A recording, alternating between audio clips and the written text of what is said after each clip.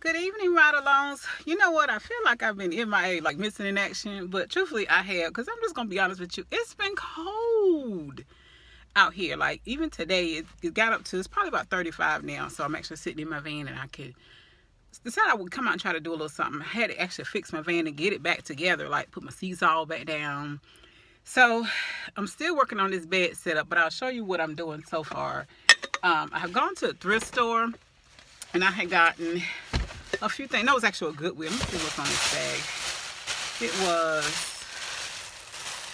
GCF, so that's Goodwill, if you can see that. So I went to a Goodwill one day and I ended up finding, let me see if I can show you all this without my hand blocking everything. So this was, it looks like maybe just some mats from like a cushion or something. So I got 4 of these and they're just long enough so that I just have them right now up under my sleeping bag. And this is a sleeping bag I have, and I have a couple other sleeping bags. I'm not sure how warm this is. This is one I've had for quite some time. But I got another one, and so I'm not going to go out until it is actually warm enough for me. I'm just going to have to do me and know when and when I cannot go out. So, and at 20-something degrees, I can't go out. It's just, I'm just going to put it out like that. So, the next thing I'm I'm still going to work on this, but I also did get my blackout curtains, if you can see those. Some I had picked up at a thrift store, and that's just a regular shower curtain. So we're getting there, and the next thing I want to do is to get me my reflectors to my windows.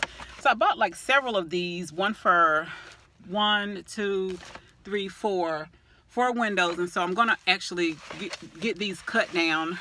I'm gonna use a box cutter and hopefully I can get them fitted to the windows.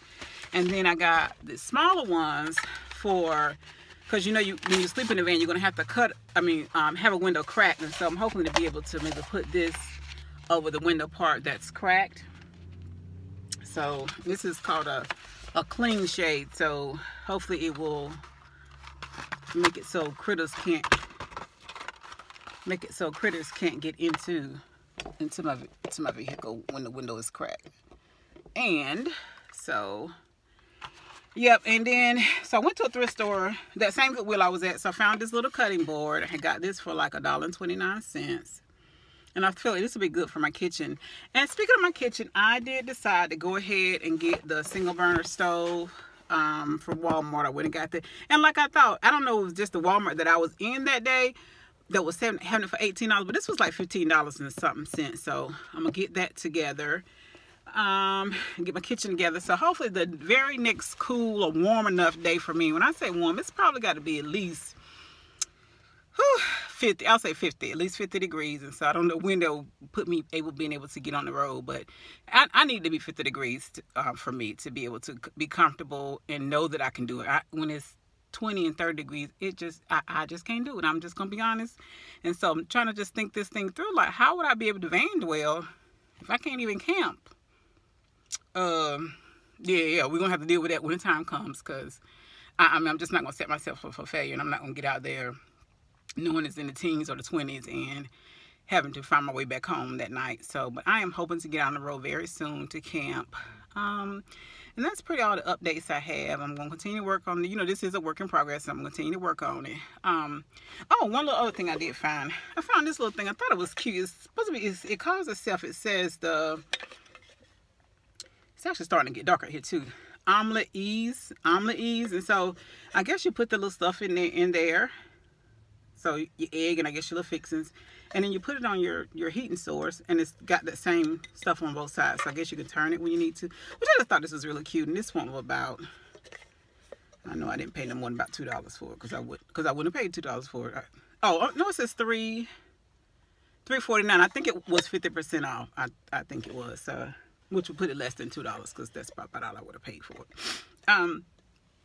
So that's that. That's all the progress on my van, and I'm still working on it. But today is actually Martin Luther King's birthday. And so it is a national holiday, so most people are off work today if you have that kind of a job. And I'm thankful I have that job. And just want to give a little shout out to Dr. King. I was born in 1966, so I never got the opportunity, not that it was an opportunity, but I never had the experience of having a separate facility. Blacks and whites have separate facilities. although I do say the first thing I remember for me about, other than my parents, my grandparents watching stuff that was on black and white TV, was in going to the 3rd grade. I'm 51, so sorry, got a phone call right in the middle of my conversation. But so I do recall being bused, the schools being integrated. And I didn't know what the word integrated mean. I do know being bused way across town to a different school. But as a child, I just never had the experience. When I got into the 4th grade, I found myself in the middle of, that was going to 3rd grade, so we were bused. And as a child, I got along with all kids. It wasn't an issue. But I do recall in the 4th grade, there was a gifted math class that all the kids had to take a test to get into. And I ended up being the only black kid in the class. And at the time, I didn't understand. And the principal even sent a note home to my mom, telling my mom that, you know, although I qualified for the program, I might not want to be in it because I won't be in amongst my peers. Okay, so what he didn't know about my mama was that my mama had me when she was 17, a senior in high school, was determined she was not going to be a statistic. She was not going to be on welfare. She was not going to raise her child like that. And she was also pro-black. And so she was like, who does he think he's talking to? And who does he think I don't know what he's trying to tell me? And basically she went and talked to him, and he was like, well, you know, I don't want to be by herself. She's like, well, Carla's not going to do anything different than she normally does, and she'll be happy to be in that program. Do you have any other questions of me? Pretty much he got it. But what I found out in later years when I got to be a senior high school, what he did actually was, the score was like a 95 cutoff. He actually raised the score to something like 97, in effect eliminating a couple of my friends, other African-American students who would have gotten into the program. I got like a 99, so if he'd have raised it any higher than that, nobody would have been in the program. So he had no choice but to let me in, but he raised the score to prevent the others from getting in.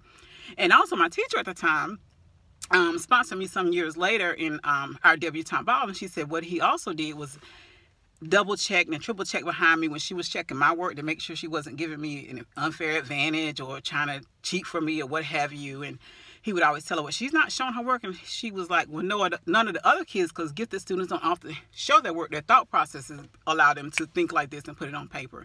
But anyway, I did so well in that 4th grade year. He allowed my friends to be in it the next year. So that is kind of, I guess, my first experience, and I didn't really actually realize what it was at the time. I do know halfway through that school year, the 4th grade year, he started calling me his prized pupil, and I'm like, I don't even know you like this. You've never spoken to me before. But at any rate, so I'm just glad for Dr. King and others who paved the way so that their sacrifices is not going unnoticed to me. But they paved the way so that 20 years later, I had options when it came to going to colleges and doing other things that, you know, they just didn't have an opportunity to. So I want to wish you all a happy Martin Luther King Day, and keep camping.